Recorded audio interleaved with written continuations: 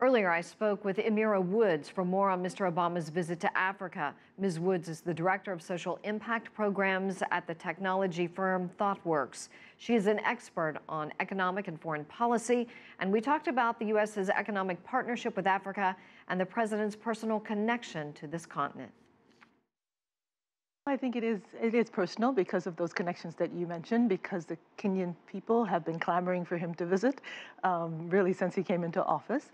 But it is also highly symbolic. It is the son of Africa returning for now a fourth trip to the continent.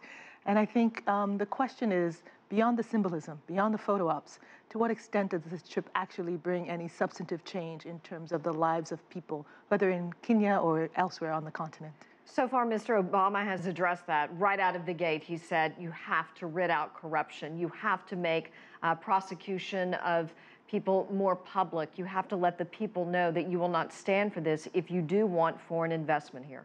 Without a doubt, the issue is the structures of the economy. We have to understand, especially after Greece, that there is an economic model in place that is essentially impoverishing the majority of people on the planet. So you have a neoliberal economic model, capitalist greed, however you describe it, right, that is driving resources into the hands of those that already have.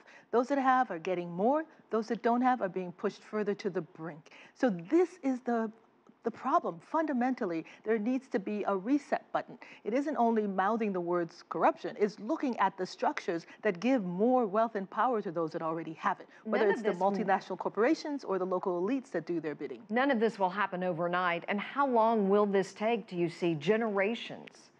Well, I think the issue is, to what extent can that system be challenged? I think without a doubt the incentive is to see that you have a booming young population throughout the continent. Africa's 1.5 billion people, are estimated to be predominantly young people who are driving for a new economic model, one that will have an emphasis on manufacturing, one that will bring decent jobs with decent wages. We have trade unions all around the continent, from South Africa's Metalworkers Union and others that are demanding a different path, that are demanding a path that meets the needs of all. So it is those demands that fundamentally need to be heard. If it won't happen overnight, if this is going to take generations, what incentive do the people at the very top who are accused of taking part in corruption have to stand back from all of this and encourage investment if they are benefiting directly?